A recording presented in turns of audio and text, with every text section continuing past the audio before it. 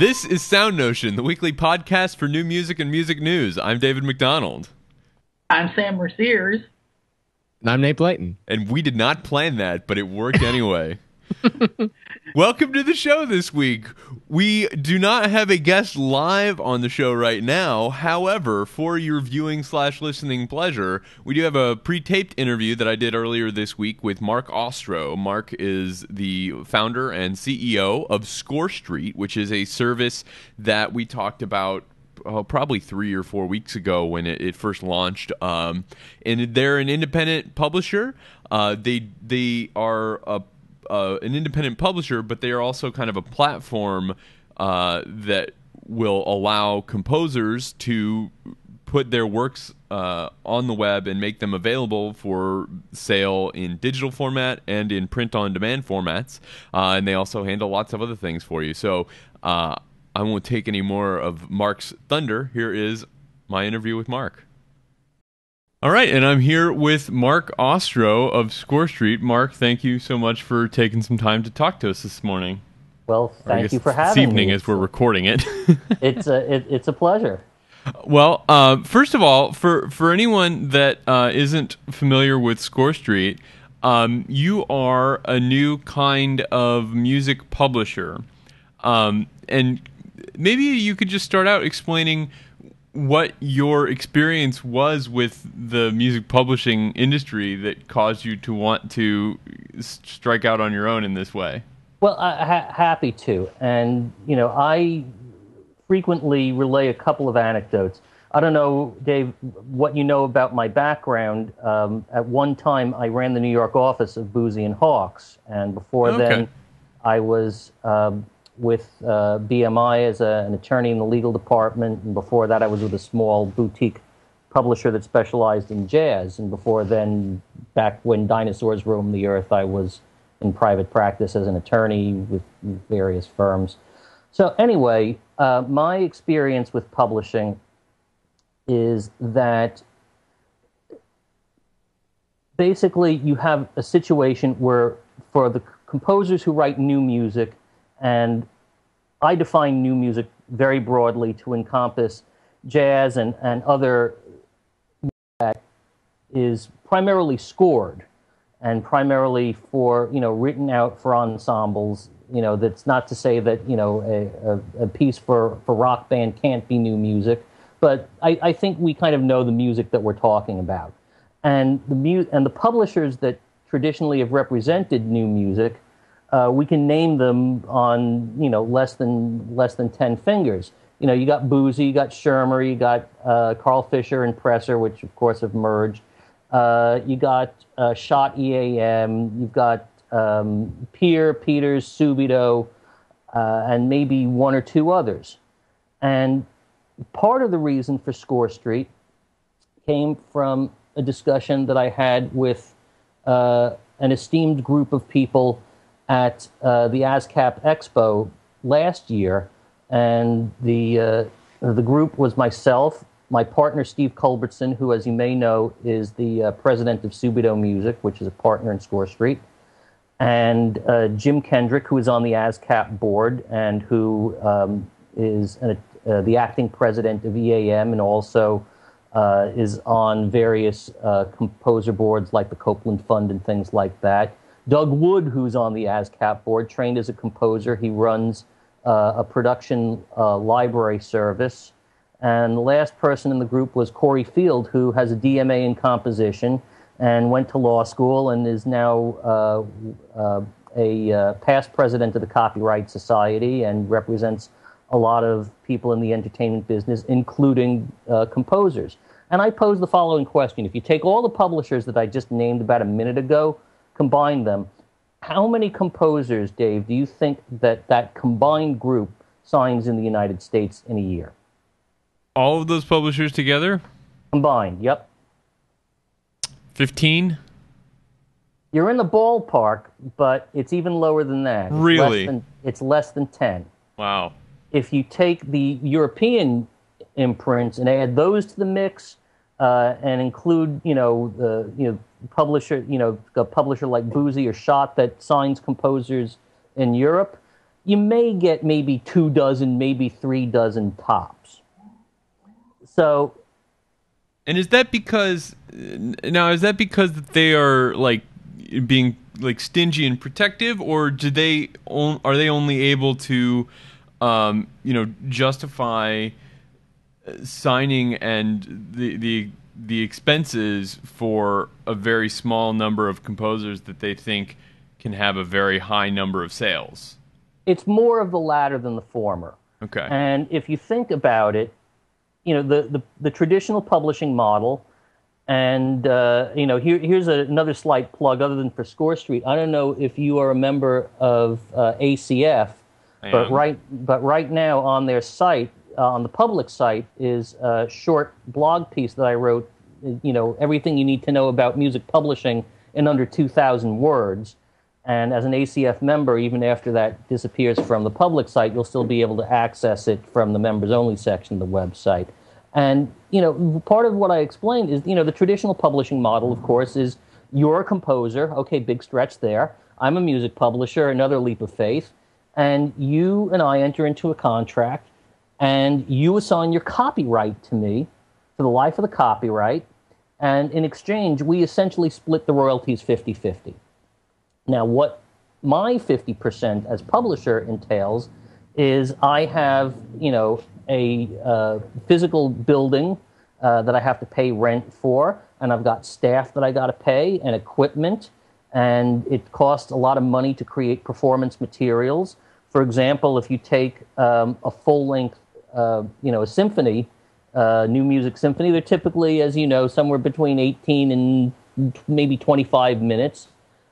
That's even with a composer delivering Sibelius or finale files to really clean that up, to make it house style at a Boozy or a Schirmer, that's tens of thousands of dollars. And, it's well in excess of $50,000 for that kind of editorial work for a full-length opera. So there's a lot of work that goes into that. You have a promotion staff that's there to promote the catalog and to promote individual composers and to be an individual composer's representative. And hopefully at the end of the day, after all of those expenses, there's a little bit of profit.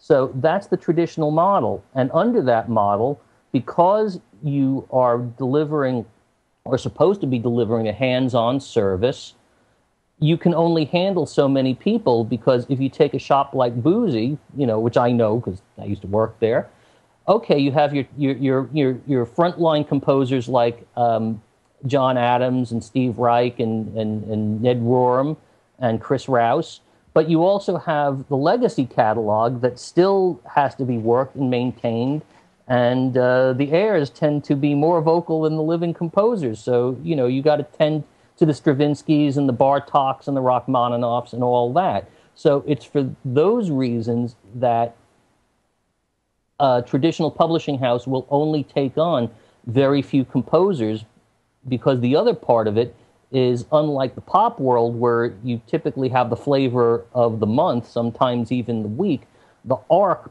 for earning a return on concert music or new music can be many years and sometimes decades. So you're basically making an investment in a composer over the long haul. And if you're a composer who has signed on for that, most of the time it's a pretty good deal if you're, one of the A-list composers. But there are reasons why some composers don't want to give up their copyrights, and other composers, as I mentioned, they don't even have the opportunity to get that kind of a deal. So where does everybody else go?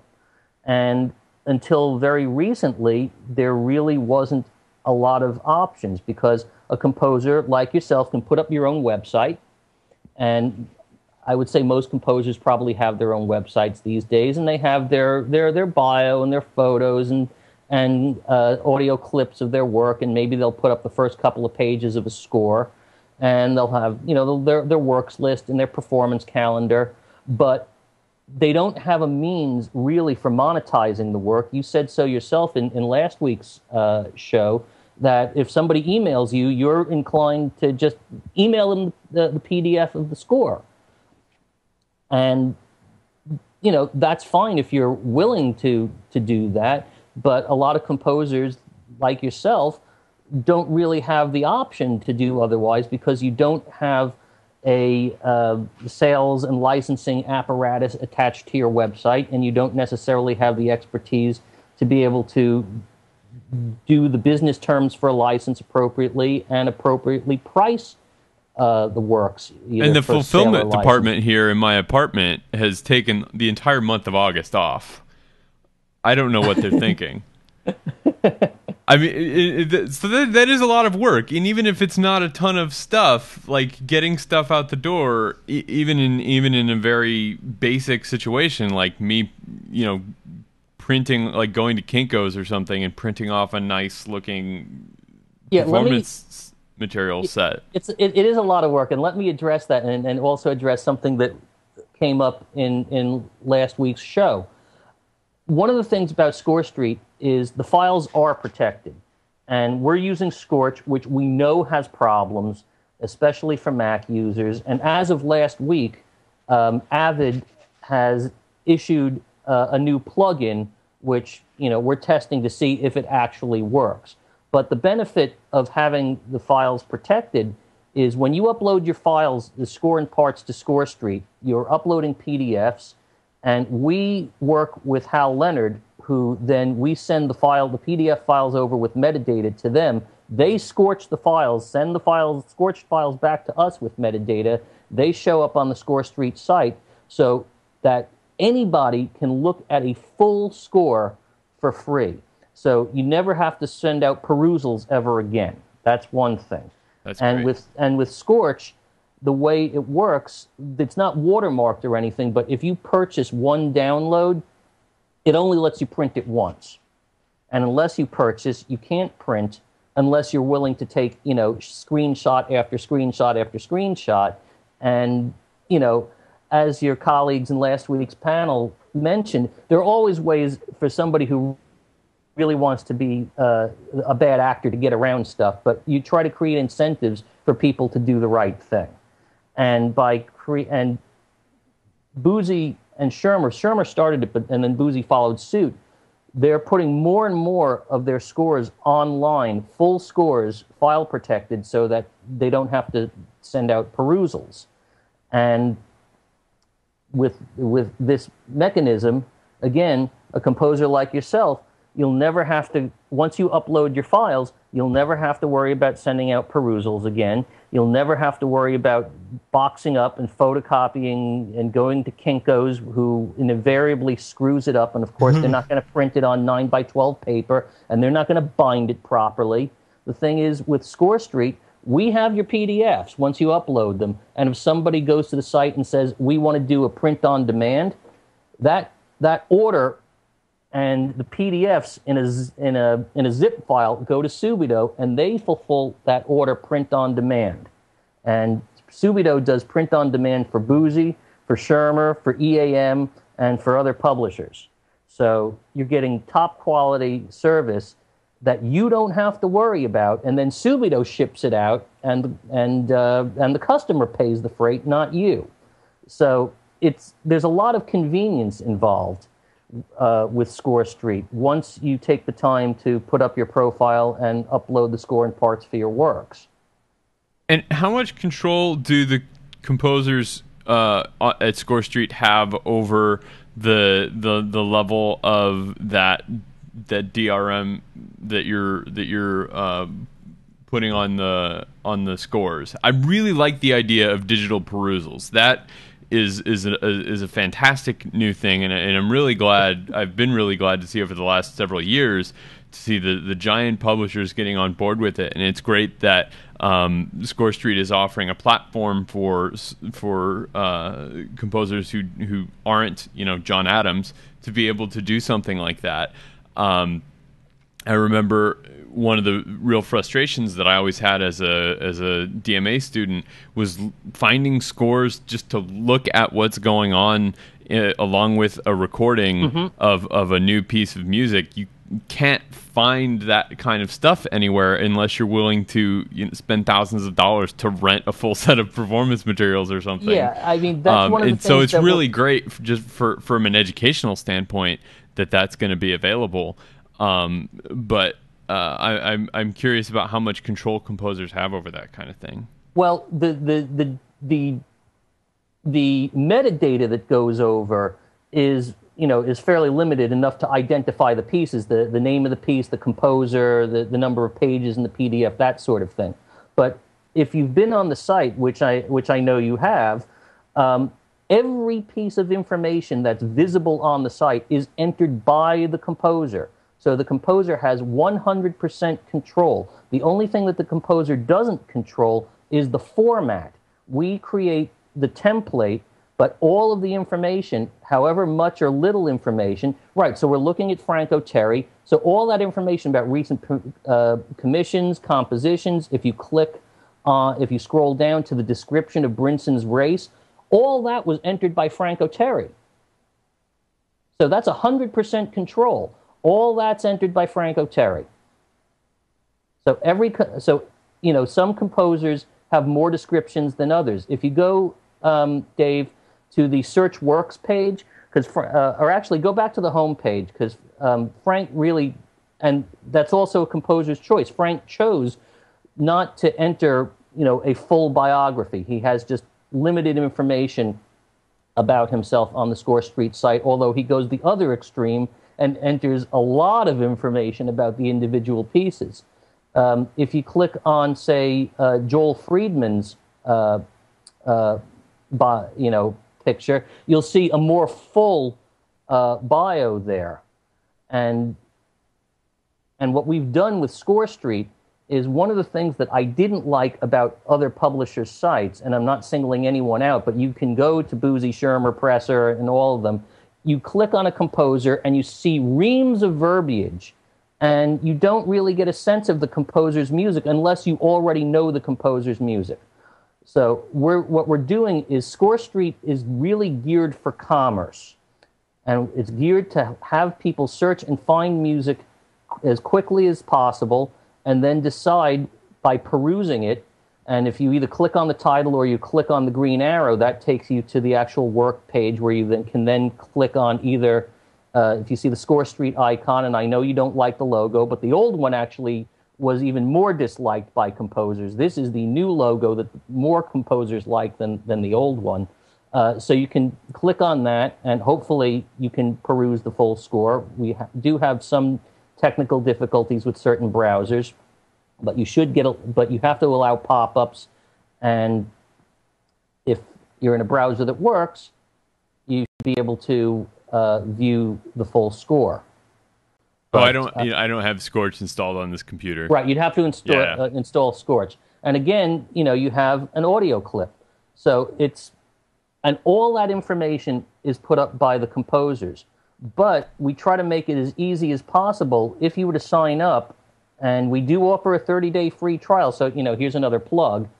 Dave, you would sign up, and all of the stuff is menu-driven, check boxes, fill in the blanks. We try to make it as easy as possible so that you're just filling out an online questionnaire, and then boom, your full-blown website. And if you go back to what we had with Joel, you have everything that a composer's website would have, including a bio, a works list, a discography, a performance calendar, reviews. On the home page, you can have a personal statement about your compositional aesthetic. Again, it's all 100% controlled by the composer. That's really interesting, and it's cool to see that you're giving that much agency. I love that this is a place for the reviews that you just mentioned. This is very cool. Right, go to the home page. So you'll see in the composer's words, Joel put a fairly short statement. That statement can be much longer, and the home is basically another quick snapshot. So you have, like a very brief critical review on your home page, and like the first news item on the home page, all the other news items and all the other reviews would show up on those pages. So you see he has more reviews. You got performances. So it's everything that a composer's site would have, you have with ScoreStreet, plus the ability to actually transact commerce, which most composers with a relatively few exceptions, aren't really able to do. Either they don't have the expertise, or they don't have the time, or a combination of both. So, we're trying to provide a service. And again, going back to my conversation that only a few composers get to be signed up with the major publishing houses, we're providing, basically the Boozies and Shermers and Pressers. They're supposed to be the black car limousine. You get personal service. You have a staff of people inputting all this stuff. Here, in exchange for complete control, for controlling your copyrights, for getting 100% of the royalties, you'd still have to do a certain amount of the work because you are still the publisher. We're actually acting as an agent publisher in the parlance of the industry. But we're providing the baseline services that you can't get elsewhere. As you know, Dave, there are plenty of other sites, and there are a few good ones out there where you can go and put up your music and sell sheet music downloads. But there's no other site that I know of besides ScoreStreet where you can not only sell sheet music downloads, but do print on demand, have full score perusals available, and have rentals, sync licensing, permissions, grand rights, arrangements, all of that. Everything that a full-service publisher handles, ScoreStreet handles. See, now, and that to me is, I think, the thing that's really interesting is because, like you said, there are plenty of places on the internet, even not just for music. For a while, I was looking at some other places and thinking about how they might apply to music that sell just generic digital goods. Like you make a thing that is in a digital format. You upload the thing to our stuff, and then we will sell digital copies of it to whomever. And that could be for recordings, it could be for ebooks, it could be for digital copies of scores, right. It could be for software, it could be for anything.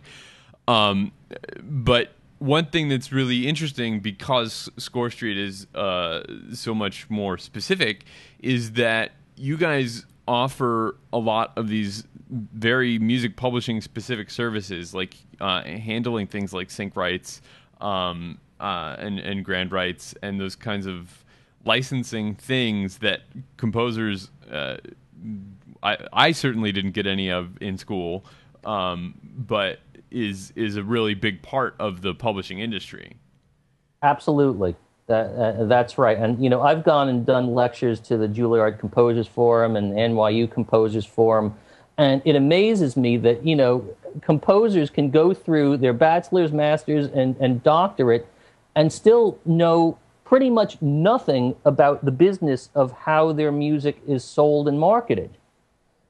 And to me, that's just, it's astonishing. I mean, I was at the NYU Composers Forum, and half of the composers there are film composers or budding film composers, and half of them are, traditional new music concert composers. So since half of them are film composers, one of the first questions I asked is, who knows what a work for hire is? There were 25 people in the room. Only one person raised his hand. Wow. Now, half of these people are film composers, and they don't know what a work for hire is. Or a certificate of authorship. Yeah, it's troubling to me. And one of the reasons for ScoreStreet is, okay, I can't go and teach all of the composers all of this stuff, although, like I said, I have an article out there that's available. But I can provide a service for the composers. So, as you work with ScoreStreet, you will, kind of learn by doing. If somebody takes a sync license of your works, you'll see that in your royalties, and you'll go and you can look at a ScoreStreet sync license and see what the pricing was for that particular license. And, in that regard, you'll at least learn something about the business as you're a part of it. Well, and that's an interesting part, I think, of this of your business model at ScoreStreet, is that you are charging for specific services that you are doing, rather than, as you mentioned earlier, the traditional 50-50 split or something along those lines that a lot of other stores get. You're charging instead a monthly fee just for the services. That's right? Am I understanding that correctly? That's right. So everything that I've described, from handling downloads to print on demand to all the licensing, All of that is included in the monthly fee. The only things that aren't included in the monthly fee are things that we can't automate or things that we can't do on a volume business, such as negotiating a commissioning agreement. First of all, the composer has to be willing to want to write the piece. We can't just automate somebody coming up and saying, we want to commission composer X to write a piece. And what if the composer doesn't want to write that piece for that commissioner? So anything that we have to personally get involved, such as performing editorial work on a score, that we do charge extra, and fees vary for that. But the basic publishing services, all of that is included in the monthly fee. And I know that some people have commented that the rack rate of $30 a month seems a little steep. But if you put it in perspective of, first of all, I've gone to your bio and I know, where you've studied and for how long. And if you think about composers, the time and effort and the dollars to get a bachelor's, a master's, and then a doctorate, and then you think about all the equipment that you've purchased to write music and run Finale or Sibelius or what have you, this is another investment in yourself.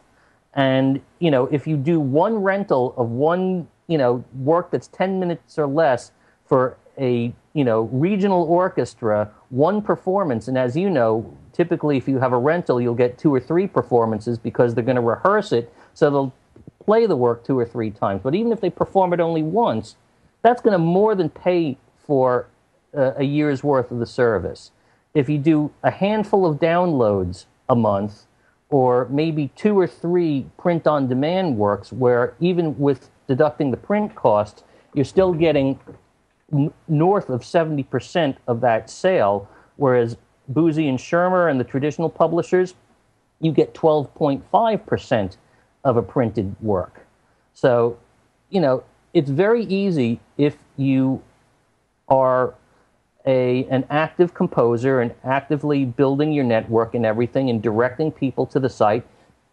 It's very easy have the site more than pay for itself. And of course, since it is an expense, the net price is even less at the end of the year when you do your taxes and write it off as a business expense. Not that I'm giving tax advice, but talk to your tax advisor and they'll tell you that that's the case.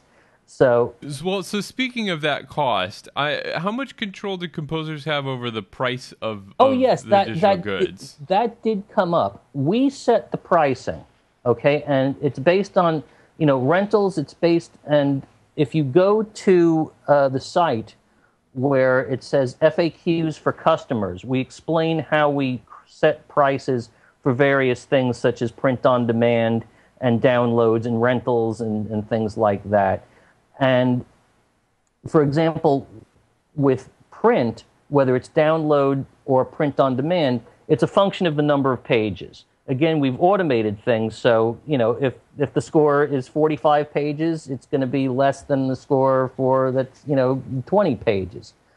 And we set those prices because, for the most part, we found that composers tend not to really be able to set prices for themselves, certainly with licensing. And composers typically undersell their works because they don't want to lose the sale, they don't want to lose the gig. So so you said that composers don't have a sense of how much their music is worth in terms of licensing, which I think is absolutely true. For the same reasons that none of the composers that you knew about you were talking to knew about works for hire. Right, exactly. It's just outside of what we learn in class. But I know where you go. Let me talk about the print. We do have the option, if a composer really wants to set his or her prices, they can send us an email and we can send them a composer code where we adjust the prices up or down. And right now the way that works is it's across the board. So if we adjust the print prices up, that means the rental prices, the sync prices, and all those go up. What we're going to do, and I think, and I have to talk to my technical partner, it's fairly easy. I have a feeling that most of the adjustments that we're going to get from composers or requests for adjustments are going to be on the downloads and the print on demand, and they're going to say, look, just like you said, Dave, we don't know the licensing. That's your expertise. We're happy to let you set those prices. So what we'll probably do is have a couple of, internal composer codes where we just raise the print, downloads and print on demand up or down, and leave the rest of the stuff at our standard rates. But we do have the ability to do that. We can't do it on a work-by-work basis, but we can say, okay, if you think your works as a whole should be, say, 25% higher or lower, that we can do for you upon request. And obviously there is, a minimum cost to you to produce the physical score for the print on demand stuff. Right. And that does so there's get a deducted. floor for that. So there is a floor for that, and there is actually something of a floor for the downloads because, like I said, and it's no secret, it's on the site. We have an agreement with Hal Leonard where they scorch the files for us, and just for download sales, not print on demand, only download sales, they take 10% of the fee. Right. So, for that service to protect your files, that's, it's a pretty inexpensive cost. But, we wouldn't want somebody selling a 16-page choral octavo for, 15 cents. Now, one thing that I think you guys have done really well on the ScoreStreet site that I think is a stumbling block for a lot of companies that are starting in this space and working in similar projects is that you have, I think, done a really good job of making the outward-facing site as much about people looking for music as it is people looking to sell music. And so you've got some interesting discovery tools there for performers that are, or anyone else that's interested in buying performance materials. Well, yeah, that's right. And again, going back to our earlier discussion, everything that you see on the site is input by the composers. And one of the things that the composer does on the back end is not only are they putting in descriptions of the works, we also have them tag the works and put in key words. So, for example, going back to your last week's show with the bass clarinet duo, if somebody were looking for bass clarinet music, they could go to the Search Works page and either put in under instrumentation, go scroll through and put in bass clarinet, or just type in bass clarinet as a keyword, and without knowing the names of the composers, any works for bass clarinet would show up. So, it makes it much easier to find works. And, one of the things that you discussed at the start of our conversation is this sort of site with this search capability is very good for a composer like yourself, just looking for new music, looking to see what other composers are doing, looking to see, what's out there. Because, Franco Terry is one of my good friends, and I know he's a composer himself, and he goes and he buys a lot of music by other composers, and most other composers, I think, do the same thing. They're always looking to peruse works and purchase works and study works by other composers to learn new techniques and to see what their peers are doing. Well, and I think that's really not just among composers, but between composers and performers. One of the things that we really lack are a lot of tools to connect us professionally around the things that we are actually making in our artistic lives, to connect not just composers and composers around those things, but also composers and performers around those things. I often felt, even in school where it was a relatively insular community of, a few dozen composers and a few hundred performers, that I was writing all this music, and there were probably, flute players that would be interested in playing some new music by a composer. They just didn't know of any, and I would have been interested for writing for, unaccompanied bass trombone. If only I had known that there was a person looking for that in that's the one of community. that is exactly one of the things that ScoreStreet is trying to address. The fact that we have a drop down, somebody who wants to commission a work can, find a composer that they're interested in. Part of the questionnaire that we have that a composer fills out, and again, you don't have to answer any of the questions. If you leave a question out, it doesn't show up as a blank on the site. We're not out to embarrass any composers. But one of the questions is, what works would you like to be commissioned to write? So somebody's looking for composers, and let's say you were really looking to write a flute concerto, and you were on the site, and they browsed composers and came across you, and they said, "Oh, this composer's actually looking to write the very piece that I'm looking to commission. What do you know?" And in terms of educators and performers being able to find stuff, again, if let's say you had written that flute piece and you were on the ScoreStreet site, they don't have to know Dave McDonald. They don't have to go do a Google search or anything like that. They just go onto the ScoreStreet site, type flute, and a list of works for flute. It could be a flute concerto, it could be a piece for solo flute, it could be a piece for flute and piano. Then they can go narrow down their search if they get too many works, just like with a Google search, but they'll find all the works for flute without having to know any particular composer. And then they can preview the full score, and if there's an audio clip, they can listen to it, and then they can download it if they want to buy a download or do all the things that you can do with a piece of music. Well, listen, this really great, and I applaud you for striking out and trying this great project. Just really quick before we wrap it up, I know it's still really early days for ScoreStreet. What has the reaction been from both sides of that we're just talking about, the composer side and the customer side? Well, look, the people who are actually signed up on the site, it's been very favorable.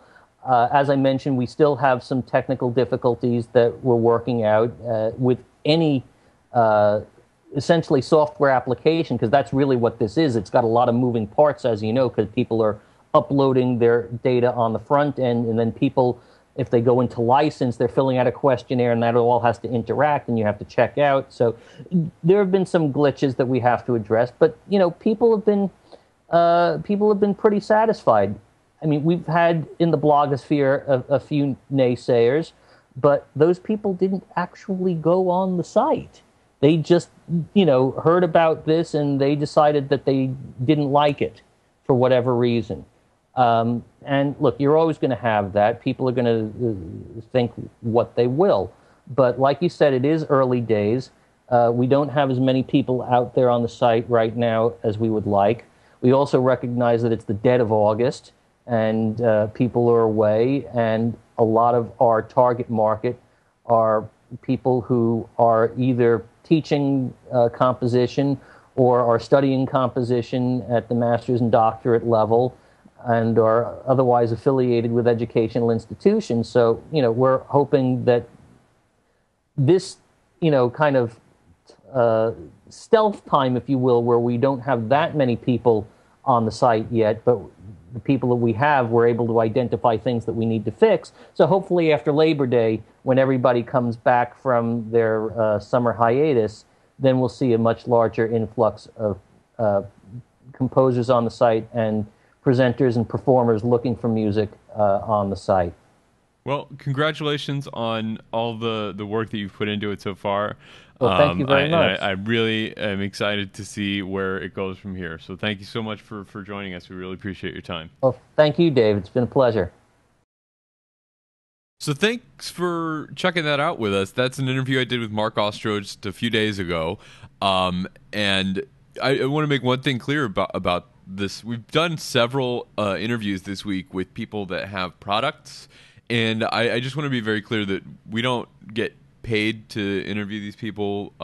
These are just, we're not necessarily even recommending these products. These are just things that we think are interesting, that we think that our audience would be interested in hearing about.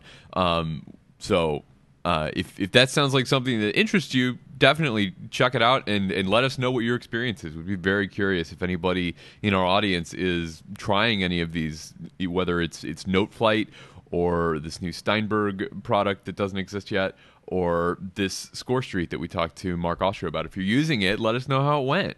We're figuring this stuff out just the same as you all. This product ScoreStreet has been around for about a month now, publicly available. So let us know what you think. Do you guys have any thoughts? I know you weren't there to ask Mark anything, but do you have any thoughts on the interview? Oh, you know what? I can't hear you because I potted you down for the pre-record. We've talked about this personally before, but I barely have any of my sheet music available at all to anybody, and so this would be. I'm just interested in this as a platform to check out, to maybe start doing something like that. And the kind of interaction that they have, and ability to set up a bio and have it be a little bit more of an interactive thing than just a place to deposit your scores and having is cool. And then obviously the ratio of what they make to what you would make if you saw a lot of scores is pretty cool. And the monthly rate, annual rate kind of thing, it sounds generally quite interesting. So I'm going to do some more research on it, maybe try it out myself. Yeah. What do you think, Sam? You get a month free. It's actually inspiring to get your crap together, Like, I need to clean up all my scores and, give it a try. Yeah. It's the kind of thing where the more people who buy into the idea, both as people looking for music and composers who are looking to use their services, the better. Exactly. So, yeah, this kind of thing. Go ahead. It just depends on what kind of buy-in from both of those groups you get. Yeah, that's something I was thinking about after I did that interview, is that there's a little bit of this kind of network effect that we talk about with social networks on the web, is that the value of the network is tied to the number of people that are there and how active those people are. And so if ScoreStreet becomes a place that people know to go to get interesting sheet music, then it's going to blow up.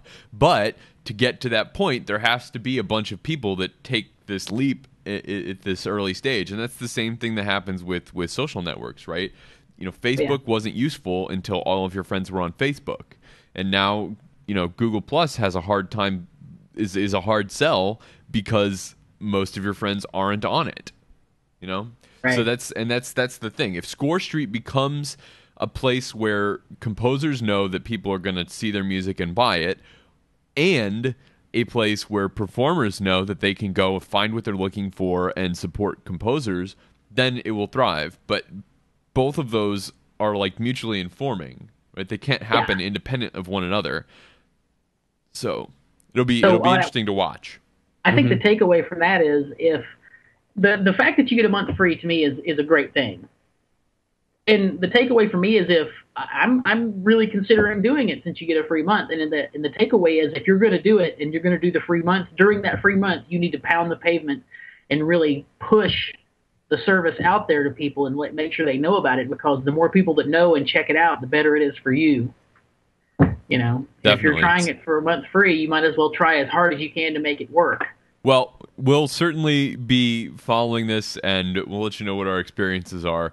You can follow us on Twitter. You should follow the guys on Twitter. They're going to try. If Sam and Nate say they're going to try it, you should follow them on Twitter. I'm sure they will tell you all about what their experiences are like. Sam is at Housegoy. Nate is at a Nate Tree.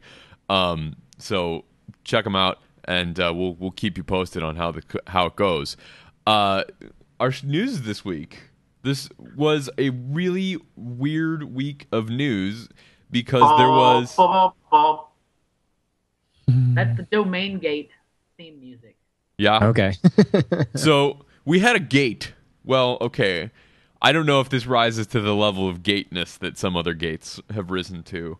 But, I'm not sure that anything in the world of orchestras is gate-worthy in comparison to something like Watergate. Or Viola Gate. Or Viola Gate, sure. I don't even remember what Viola Gate is, but... Anyway. Oh, it was a big deal. domain, I assume, since it has viola and gate, that it was a huge deal. That's right. We've been talking on and off about the Minnesota Orchestra. The Minnesota Orchestra has been locked out since October of 2012. They missed their entire season. They, during that missed season, were nominated for a Grammy for their recording of Sibelius 2 and 5, and they did not win the Grammy, but I think it might have been their first nomination. I'm not sure, but it was very, very big deal, and they're still locked out. We're approaching a year. They've lost a number of their great principal players. They have a music director, Osmo Vanska, who is threatening to leave. He has set a date in September. I think it's September 9th, if I recall correctly. If they do not have a deal by September 9th, he's out because he wants to go somewhere that's going to actually let him, conduct orchestra. Good job. And it's been a very contentious thing. Both sides have been arguing back and forth in the press. It's been very, very, very bitter. Some of us have wondered aloud if they have passed the point of no return, and we should just start, picking up the pieces now for the next iteration of an orchestra in their hall.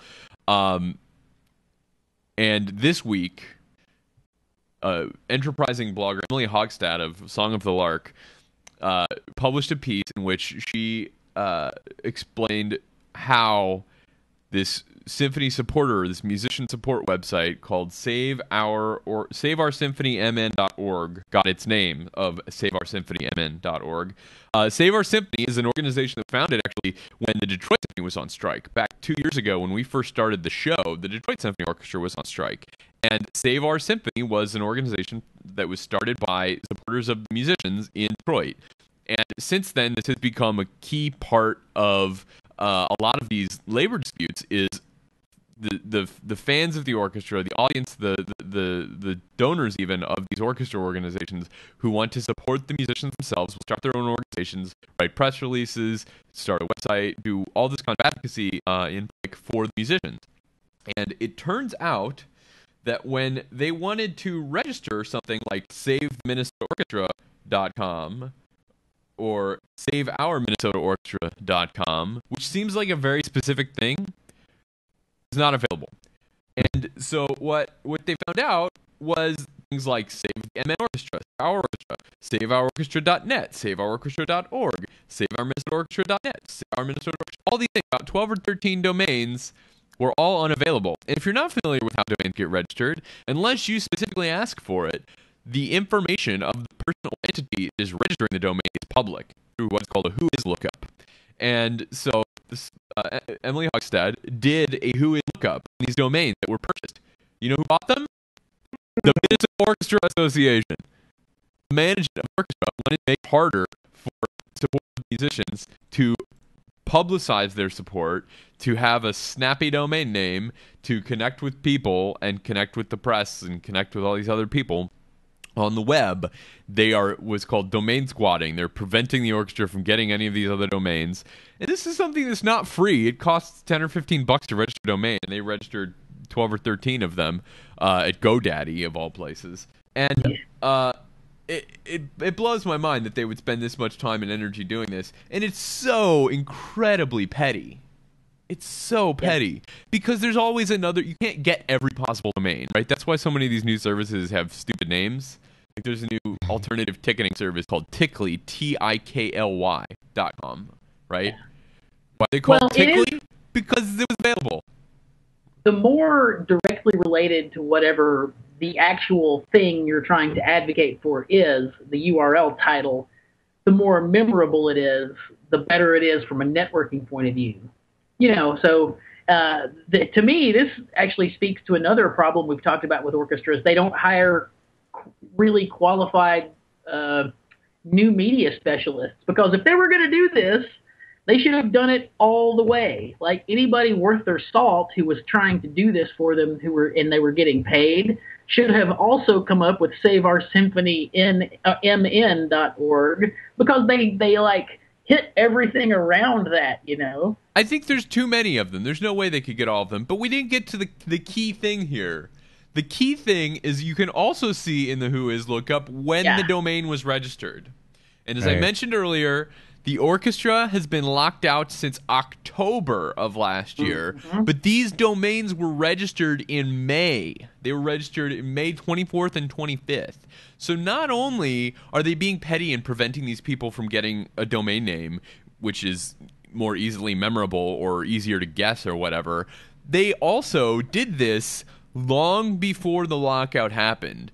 And our friend Drew McManus over at Adaptistration wrote a great post about this, and he wrote, this is a quote, "It is a clear indication that the employer, the Minnesota Orchestra Association, had little to no intention of negotiating in good faith." So they were expecting things to go so badly that there would be a lockout, a work stoppage, and these were registered not just for 1 year, which you can do, they were registered for 2 years. And here's the other boneheaded, they didn't hire the right person for the job thing, is that you can make the owner of a domain private, which anyone who knows what the hell they're doing would have known to do that, because if they had done that, people would certainly have suspicions that something was going on, because you could still see when they were all registered and the fact that they're not being actually used for anything. But they didn't do that. So when she looked it up, she was able to see who registered the blog. I mean the URL. Right. So if you're gonna be dirty and underhanded, at least be dirty and underhanded in the smartest way possible. Exactly. And these people are clearly not good with the internet. It's really frustrating. It's really stunning that they would do this, and maybe they wanted people to find out. Maybe they wanted to say, you know what, screw you all.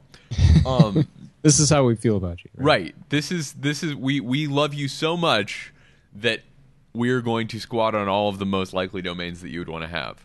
And this is something that they're not. It's not even the thing that's crazy about this is these websites aren't run by the musicians. They're squatting on these domain names not to prevent their direct adversaries, the musicians, from getting these, which is crazy that we can say that their adversaries are the people that play the music. Like this should be a collaborative relationship, not an adversarial relationship. But these squatting on these domains is preventing the supporters of their organization from expressing themselves the way they want. It's really stunning, and you know what when I first read about this, the thing that I thought was I should register something like the Minnesota Orchestra Association or assholes.com and redirect it to like some webpage that was either the musician's webpage or the MOA webpage or something. Right. Which is something people do. There's a funny weird like conspiracy theory political podcast. I don't listen to it, but I know some of the people that are on it, and apparently this is like a thing that their audience does. It's like they will register like the Hillary Clinton for President.com or something like that and redirect it to this podcast's homepage. Like things that they think people would guess. And so like something like that, like the MOA or jerks.com and linking it to them, I think would be hilarious, but I'm not going to spend $15 just to do something petty like that, unlike the Minnesota Orchestra Association. Right. And one thing that has been, you know, a tough spot for administration in these orchestras, they've had issues, is when the public gets behind the musicians. Right. And that's clearly what they're trying to avoid. So they're trying to disenfranchise the people that the orchestra as a whole, musicians and administration, are supposed to be serving. It's stunning. Stunning. And on top of all of this, another thing we found out recently is BIS, the record label that the Minnesota Orchestra records with, that recorded their Grammy-nominated Sibelius album last year. They were nominated for Best Orchestral Performance. While they were locked out. And they played like a special, like, hey, we were nominated for a Grammy concert. They called everything off for a night and did this thing, and then they were back to hating each other. So BIS has had to now cancel the planned recording session of Sibelius' third and sixth symphonies that they were going to make this season. If they get back together, there's the possibility that they could, schedule something later in the season. But they have already, bailed on this recording that was going to be another excellent recording. I think this is an ongoing project of Vanska in Minnesota to record the complete Sibelius symphonies. So that's kind of a bummer because those are great pieces. And I heard, I didn't hear the second symphony from this recording, but I heard the fifth symphony from this recording, and it's fantastic. It's really, really solid stuff. So it's kind of a bummer that this is preventing us from not just the people in Minnesota from hearing this great orchestra, but from everybody else from having more of these great recordings. And these people are being stupid and petty about it. So let's move on to something that is, much less depressing. That is copyright. This is some kind of whipping voice. So Sam, I'll let you. What's the story with the copyright? We're talking about the Sibelius symphonies. You know what? If copyright protection for authors does not get extended another 20 years coming up soon, what we might get to see really soon is the Steamboat Willie Symphony. Explain yourself, Sam Merciers. Currently, Congress is reviewing America's copyright law again. The last time this happened in 1998, they put another 20-year extension on to the life of the author plus 50 years, and now it's plus 70 years. And people are speculating that during the review process that Congress is engaged in right now, we'll end up having another 20-year extension. This is the piece I'm looking at is from Giga Ohm. But there's some important factors that are pointed out in this article. That the main one is just the whole climate of what people think about copyright has shifted, and there's several reasons. One is just the public is more aware of how copyright works, what its importance is, and what it actually does compared to what the people who are on either extreme of the argument, let's say, sort of scream about it. On one side, you'd have like Disney, who would be happy if copyright were permanent for all time. And then on the other end, you have people who think everything should be free, and if you can get it on the internet, it's all fair play. And there is nothing in between. Yeah, well, there is, and there should be, and that's what. And just in anything like this, the moderate voices are the ones that are the hardest that have the hardest time making themselves heard. But the issues that are pointed out specifically in this article is that tech companies like Google, who are very much in favor of expanding public domain and sort of free knowledge platforms, have much more lobbying clout than in the past with Congress. There's new studies that support the idea that rather than protecting anyone, there's an Atlantic piece that's referenced, but I think we've all heard pieces like this. Instead of protecting anyone, what the copyright structures that we have now just means that books that become unavailable.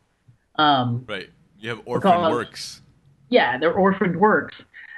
People are becoming much more aware of and big fans of, as I am, of things like the Internet Archive and the Digital Public Library of America is something. I mean, I knew it was there, but I just started using it quite a bit, and it is an amazing, amazing platform. There was an NPR piece on it recently about how they cite specific pieces of research that couldn't have happened without the Digital Public Library of America. So this is a story to watch over the next few years. There's not actually, despite the fact that we're calling this our news segment, there's not actually, let's say, news. Right. Well, I think it's news as in the discussions are going on, so write your congressman, right. Tell your friends. Public awareness is a big part of this. And speaking of that, the last point it makes, and I think this is a big one, is the political climate regarding the conservative parties or conservatives in politics. have become more skeptical about the value of expanding copyright, because to them it always related directly to property rights, which, as we know, is something that most Republicans will shout from the mountaintops about. However, there's a practical reason in that, studies have shown that that's not actually what's occurring, and that how copyright stifles creativity, but also just for raw political reasons. When was the last time a scientific study swayed the opinion of a politician who had made up his or her mind? Well, the more practical thing is that the Republicans don't want to get shut out of the White House again, and they want to maintain the control that they have. I believe it when I see it. So, but that might be a way for them to get some younger votes. But we'll see. But the reason I brought up Steamboat Willie is because I think, is it next year? Well, sometime soon. No, it's not that soon. Well, if copyright is not extended, things like Steamboat Willie and early Disney works will be coming into public domain soon. And it's an interesting thing. I'd never seen this, considering what an advocate for this kind of thing I am. I didn't know. There's a list every year of the stuff that actually entered the public domain, and it's put out by the Open Knowledge Foundation. The Public Domain Review, where we're going to have a link to the things that came out this year. Well, Duke has a really interesting thing. The Duke Law School does a similar interesting thing where they put out the things that would have been public domain if copyright had not been extended in 1976 and again in 1998. Lady and the Tramp. Yeah. The 7-Year Itch, Rebel Without a Cause. So Steamboat Willie was 1928. So by the current standard, I think it would become public domain in 95 years after that. So like 2023. Is that right? Yeah, something like that. So, Get your waiting pants on. Yeah. Return of the King, the third installment of the Lord of the Rings trilogy, would, if the 1978 law hadn't been passed, it would have entered public domain this year. Wow. Interesting. Wow. Well. And also it mentions one thing that I didn't know.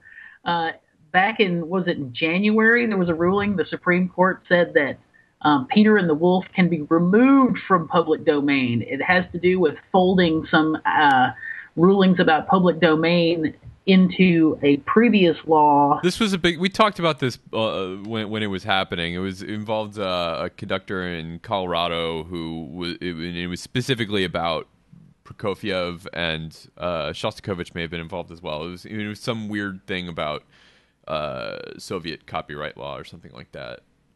But there were works that were in the public domain, and then something changed, and they went back under copyright, and so there was some discussion as to whether or not works could, once they were in the public domain, go back under copyright, and they lost that. Yeah, there are apparently take-backs in this game. Let's move on. This is a really interesting study done by a Harvard PhD that we just read about this week. Chia-Jung apologized to her for butchering her name, but this is published in the Proceedings of the National Academy of Sciences this week, or this month, I should say. And she was studying the effect of the visual aspect of music performance on people's perception of the quality of the performance. And she did this by finding recordings of piano competitions, of performances from piano competitions. And she sent to a number of different people, both experts and novices. Some people got audio only. Some people got video only with no sound. And some people got regular audio-video recordings. The people that got audio-only recordings, and they were all asked to watch these recordings and pick which of the performances they thought won. It turns out that the people who got the audio-only recordings did less well at picking the winner than the people who got the video-only recordings with no sound. So the people with video who could only see picked the winner more frequently, more accurately, more reliably than the people who actually heard the performance, which is ostensibly what we're talking about when we're talking about music. Does this surprise you, Nate? What I hear from that is more that there's a correlation between the video and audio performance and the video only than the video and audio to the audio only. Is that what they mean? So they're comparing, as I read it, the video only to the audio only is the strongest difference.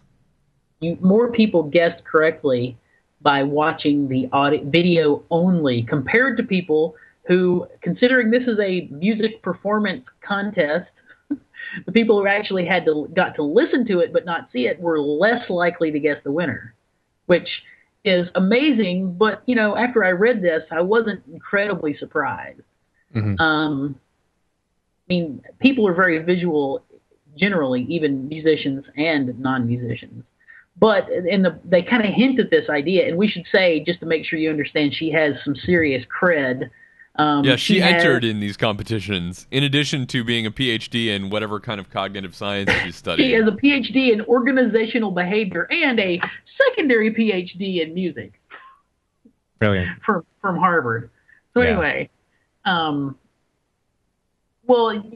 think you can make the assumption that someone who is sort of the master of their domain when they're playing the Chopin piano concerto or whatever, it translates to their body language compared to someone who doesn't feel like they're 100% and is hoping they don't mess up rather than, Isn't everyone in one of these high-level competitions pretty confident and, pretty good? That's the interesting thing, is that one would think that the differences in the sounds are very subtle at a high level, right? Mm-hmm. And this is why we have experts as judges and not, random strangers on the street.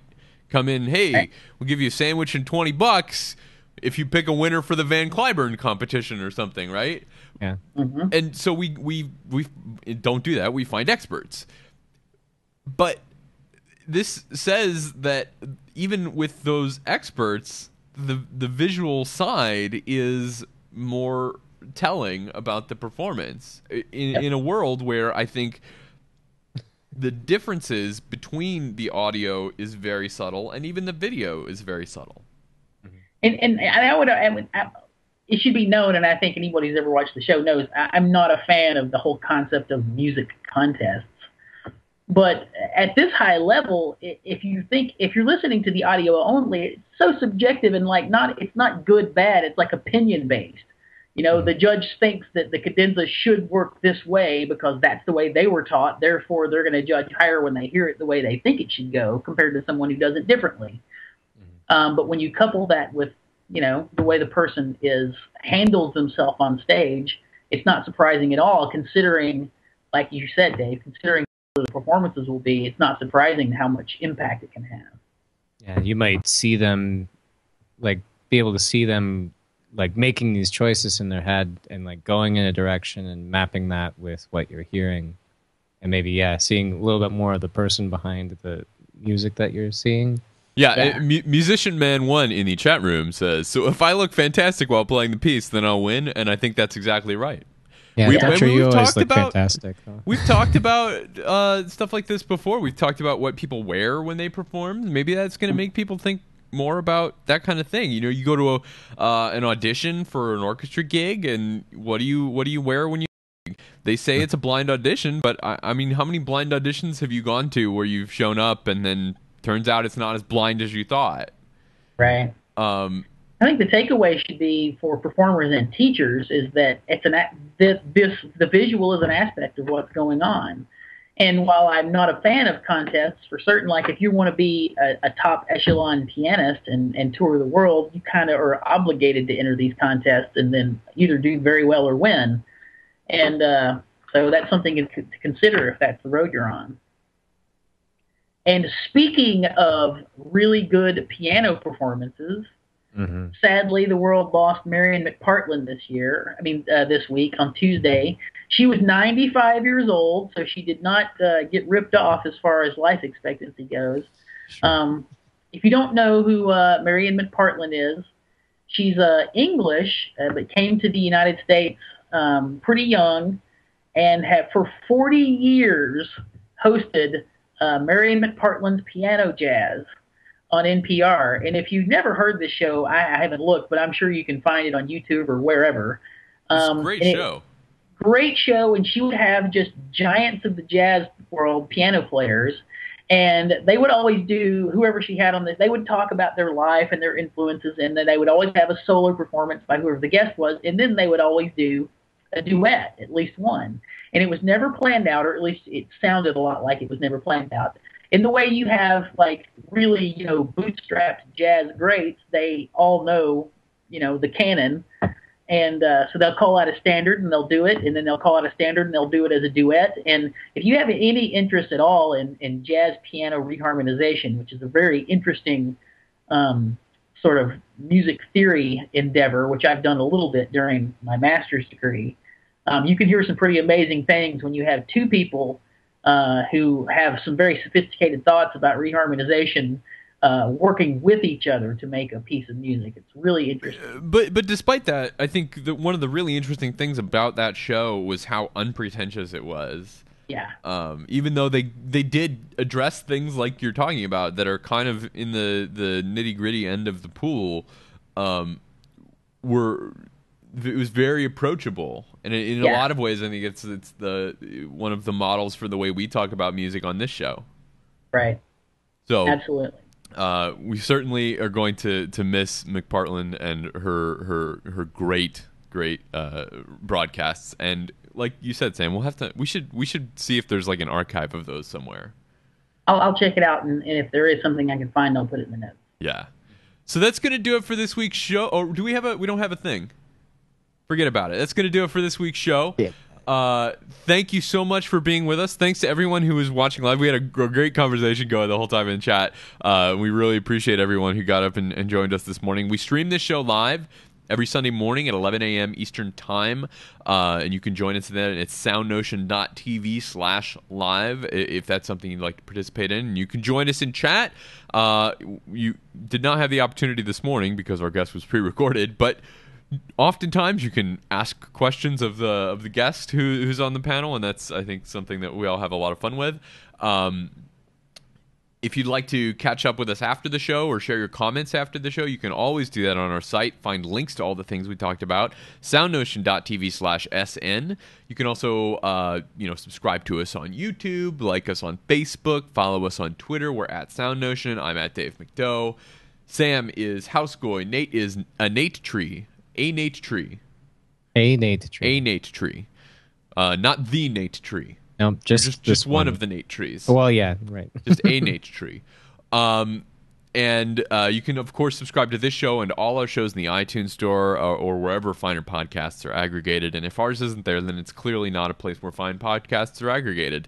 You can support us using the Amazon affiliate links on our site. If you go to the right side, there's a little search box when you go to Amazon, buy your regular Amazon stuff. It doesn't look any different to you. It doesn't cost you anymore, but we get a tiny commission that helps us out a lot. So thanks to everyone who's been doing that, and we encourage you to do that if you haven't done it. SoundNotion's introduction includes music by what? I got something. We announced last week on the show that Cadillac Moon Quartet was going to be on this week. If anybody was expecting that, we apologize. We're just rescheduling. We're rescheduling. Roberta had a very, very sore throat, and I'm certain it was from screaming in excitement over getting to be on the show. So while she recuperates, we're to reschedule. So if you're looking for Cadillac Moon Ensemble, sorry, that they will be back sometime to be announced shortly. All right. So that's going to do it for this week. SoundNotion's introduction includes music by Patrick Gullo and video by Tyler Lepp. Thanks again for watching, and we will see you back next week.